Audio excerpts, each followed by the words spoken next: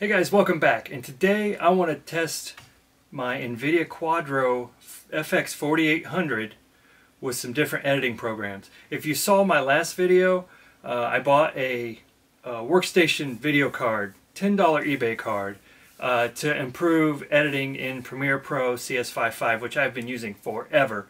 No Creative Cloud for me. I'm going to stick with my old version. Seems to be working so far. So today I want to test Davinci Resolve and see if that's going to work with this NVIDIA Quadro card, and also Hitfilm Express. So let's get to the computer and test these out. Okay guys, let's see what happens. See if we can get Davinci Resolve running on this old NVIDIA Quadro that we upgraded last week. First thing we're going to do is go to the Resolve website. Okay, so here, if you scroll all the way to the bottom, you'll see the Resolve and Resolve Studio. Studio's $300. Let's just do the free one, and we're on Windows. So we are going to download this. I'm going to cut through this, and we'll see when we get the file downloaded. Looks like it finished. So now let's double click the install file and see what happens.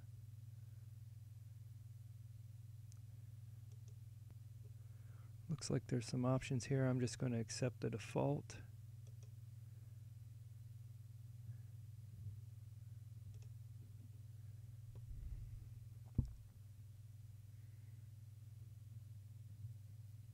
And we'll watch the install and see what happens. Okay, looks like that finished. Says it installed successfully.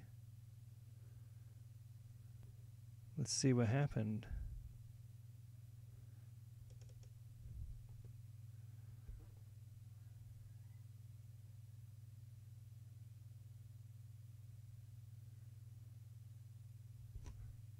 I'm going to go ahead and allow access.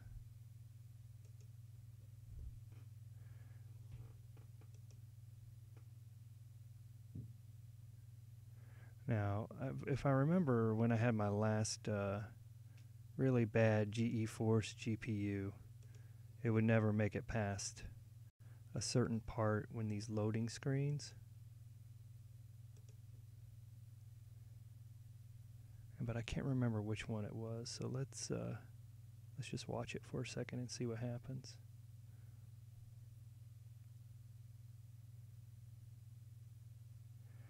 Okay, made it much further than with the last GPU, so let's go ahead and let's do a new project, and let's call this one test.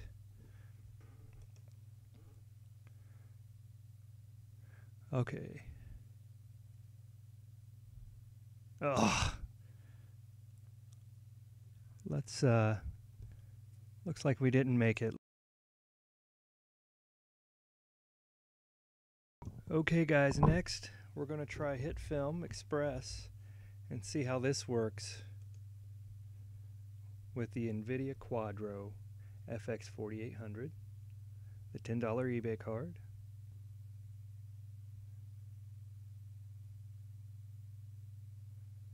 I will do the update at a later time. So let's go ahead and do new. Sure, let's go for the defaults here. Let's say OK.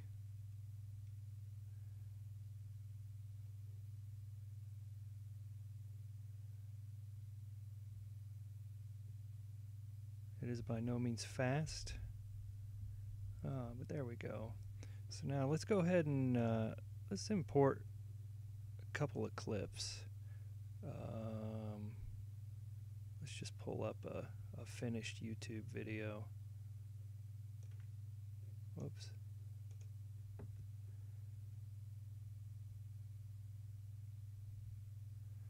Looks like it's still importing.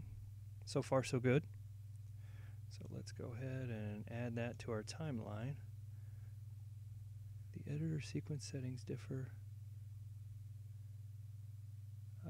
Sure. That's because I didn't shoot this one at 24 frames. I probably grabbed the wrong file, but let's go ahead and just look at this for a second.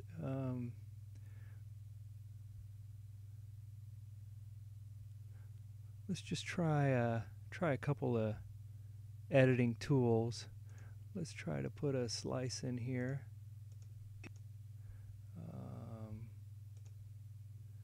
And then let's just maybe move it around a little bit. Add another slice. Let's go ahead and grab. Sorry, I don't know how to use Hitfilm yet.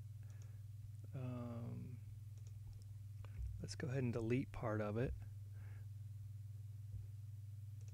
Then let's get back and let's pull these back. I think this is going to work, guys. At least the editing portion is going to work. 68.1.235 in the lab. We have a user, which is admin, and we have a password, which is the same, which is admin. Let's just try to add a effect. I don't know if I can do this, but let's just throw an auto color on there. That seemed to work.